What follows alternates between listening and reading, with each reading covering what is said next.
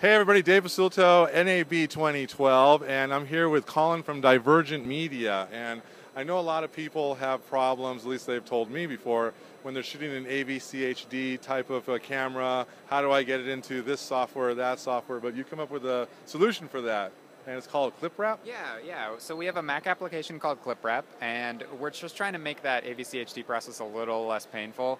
And the Mac doesn't really love those files when you pull them off your camera. So what we do is provide a simple app that takes that file, that MTS file, and turns it into a QuickTime, either an H.264 file that you can play right away, or a professional sort of editing file like ProRes or DNX or AIC, so that you can start cutting in your existing workflow.